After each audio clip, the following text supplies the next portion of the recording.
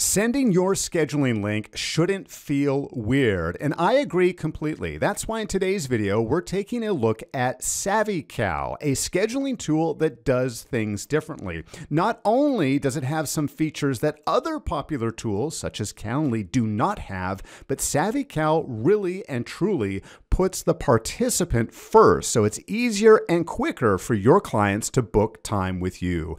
Hello everyone, Scott Friesen here at Simpletivity, helping you to get more done and enjoy less stress. And just before we dive into SavvyCal and all of the cool features that are included, I want to take a step back and look at what's wrong with our traditional scheduling apps. So let me jump into Calendly for just a second. And you're probably already familiar with this interface, right? Someone sends me a link or I click on a link on their website and I'm brought to this screen and I can see, okay, I can see their availability, right? I can click on different days and then it can show me different times here.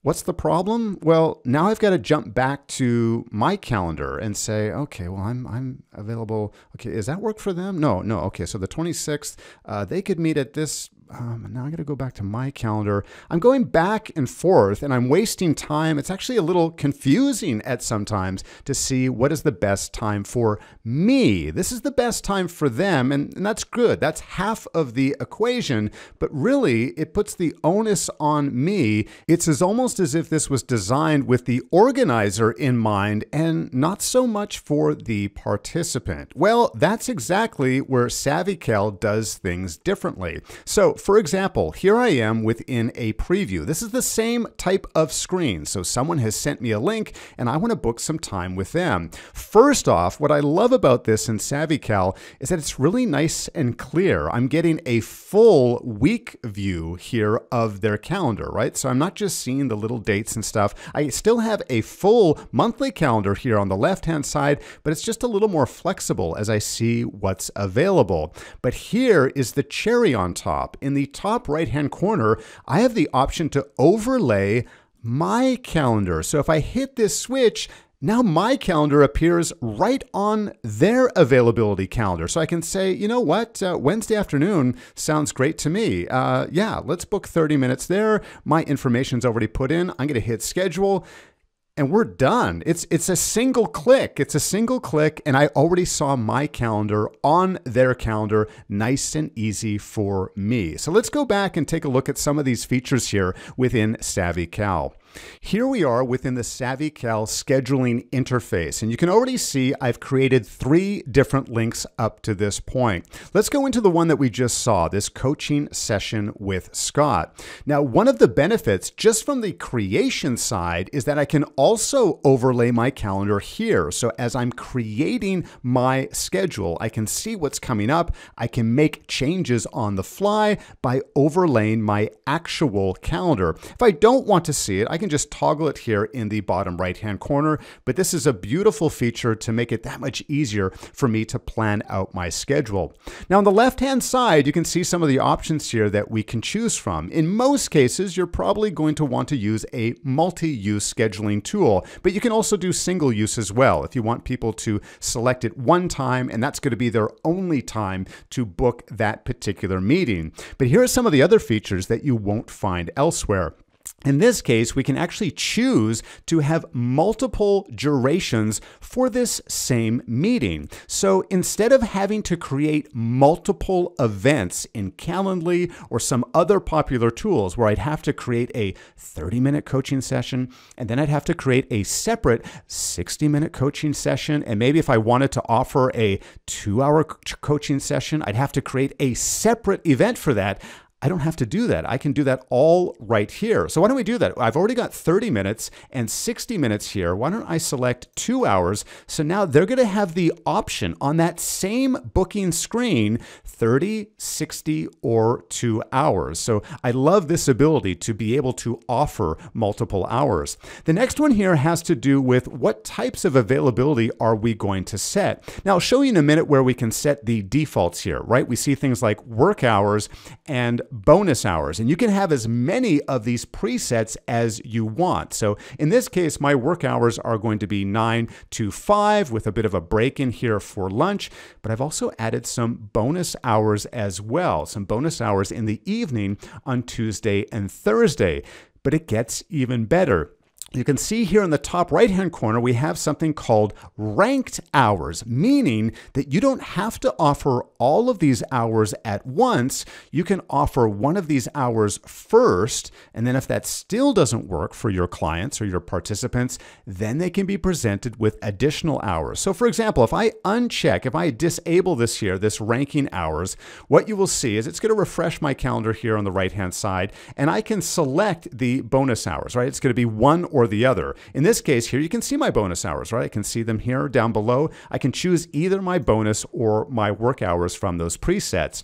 But as soon as I select ranked, now what I can do is I can choose, number one, how many of these that I want, and I can have as many as I would like to add here. I'm going to select bonus hours here, but then I can click and drag and say, you know what? At first glance, I want them to actually look at my bonus hours first, because maybe I want to fill my days with other important tasks. And this is going to be secondary. But in this particular example, let's go back to where I had it set originally.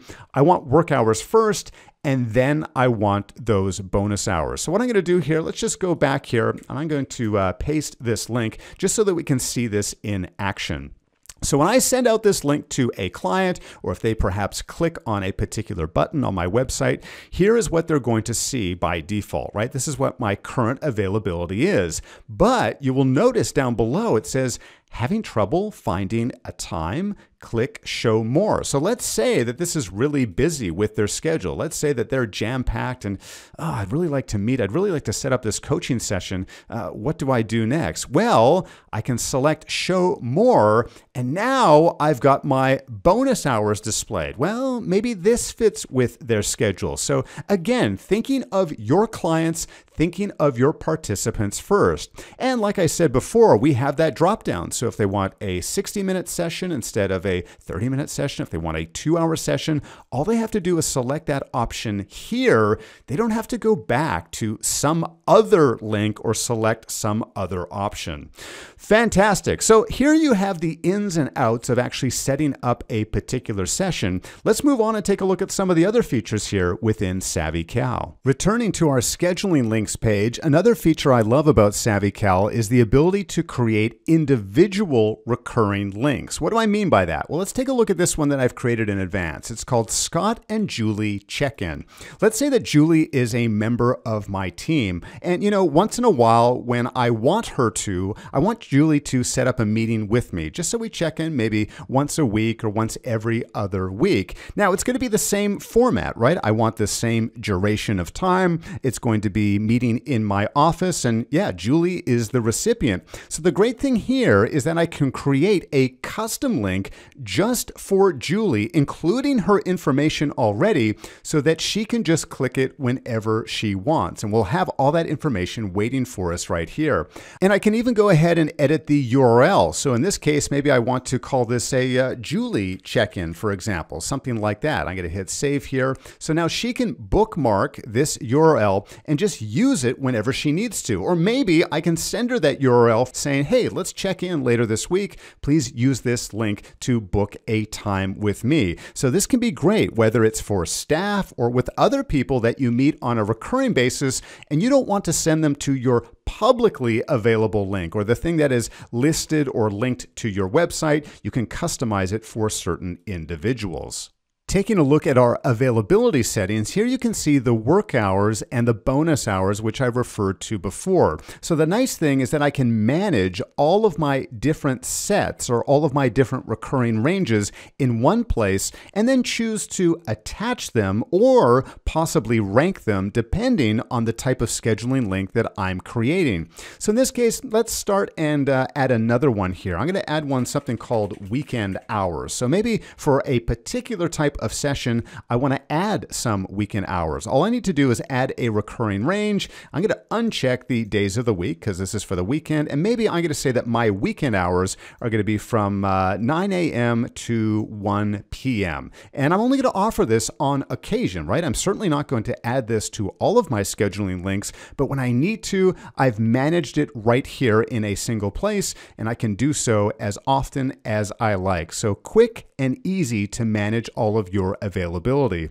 Lastly, I want to take a quick look at our settings here, because not only can you bring in your teams and integrate with other applications, but what I love is that you can give delegated access, meaning that you can allow an assistant to manage your account on your behalf without giving them full access to everything. So for example, if you have a virtual assistant, if you have a secretary, and you would like them to help you manage your calendar, you can delegate this access to them without having to share your username and password.